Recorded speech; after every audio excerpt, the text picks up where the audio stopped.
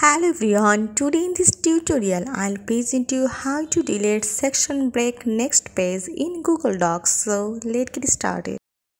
I open my Google Docs document and I want to delete section break next page. So first I have to insert a section break in this next page. Then I have to delete. So go here in this pages where you have to add it section break, then you have to delete this. Just go here in this pages, in this last corner I have to select it and then go here insert menu and go to break and section break next page. This is I have to create a new section break like this is.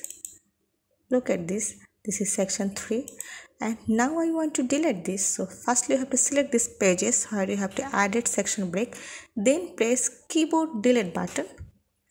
You see my page is to be deleted. There is no section break.